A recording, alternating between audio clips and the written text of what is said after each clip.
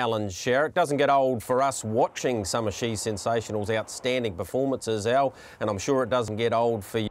Compliments of the season to you. Same to you, Greg. Yeah, they're good memories. We just, hopefully this little girl can get half as good as her, you know.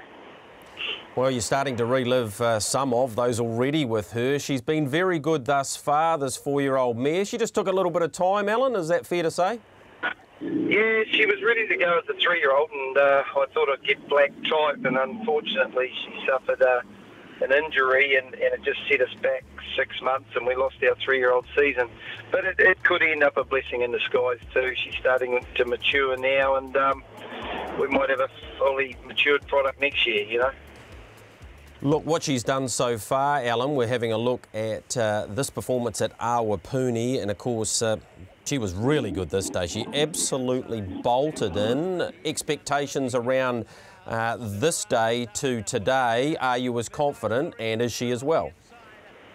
Yeah, I think she's every bit as well. Every grade gets a little bit tougher, Greg, but you know, the way she's won her 2 races sitting 3 wide, not many ponies can do that, and yeah, if she gets half a run in the race, she's got to be the hardest to beat. She could end up a very special mare.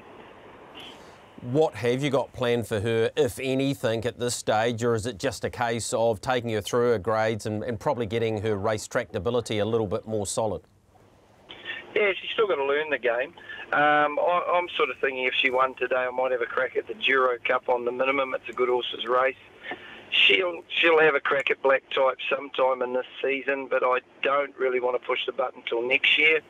So I'm a little bit guarded at this stage where I go and what I do, but she's progressing really, really well at this stage.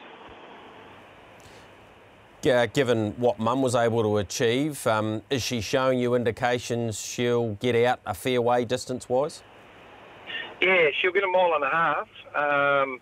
You know, she's sort of a mare that I've got fresh legs in her today, and she'll need that at 1,400 metres. She was probably looking for a mile when she won her last start, but I've backed off her for a month, and she'll go at Bonnie 1,400, and they'll know she's there. But ultimately, she's a 2,000 metre mare, and next year you'll see her at best at that distance, you know. Well, someone's plonked 20,000 on her at $2.70. She's now into $2.20, so that's a challenge and a fair bit of weight on her back. And also one T. Kemp's involved in the ownership. What's he like as an owner?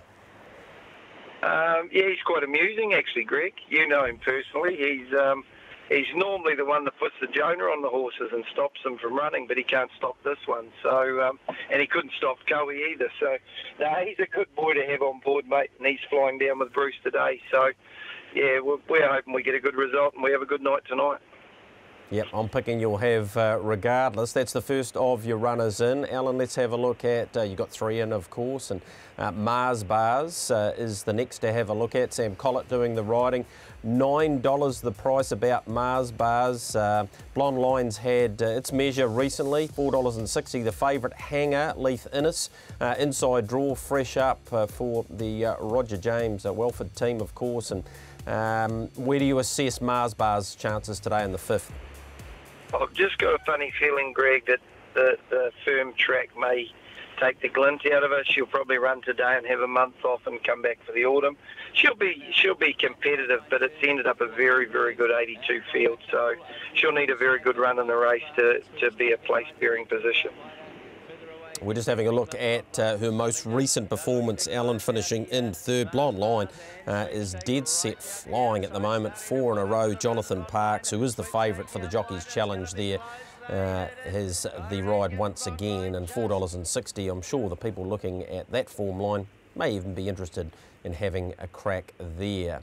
Last year runners, Allan in today is Hoist again, Sam Collett to do the riding. First up run, tell me about your assessment of that, finishing in 5th position. From a quote of $6.50 into $5.50, good gate, 15.50, dead 4. There looks to be a lot of ticks there, Al. Yeah, I just think he's probably at good odds in the last. Had a jump out last Friday, I think it was, and he didn't win it, but he was under a stranglehold. We had a little bit of a problem with a lung infection. We've cleared that up, and yeah, I'm thinking he's a strong each-way chance in the last from a good barrier with a tidy jockey on. We're just having a look at the latest performance of the son of Raise the Flag, and this was, of course, at Te Rapa. Not an easy track to come from as far back, but he did a pretty good job of it, Allan. Yeah, and he sat 3 wide the trip that day, Greg, so there was more merit to that run than probably viewers see. So, yeah, I think he's going to present pretty well today. Allan, you got the 3 runners in. Logic would suggest that Cinerama is the best of those. Now at a quote of $2.20 is getting pretty skinny. Is she by far and away the best, though? Yeah, she is, mate. Yeah, she's got the pedigree, got the temperament, and she's got the form. So, yeah, she's got a few ticks. But I wouldn't rule the horse out in the last. He's a strong each-way chance.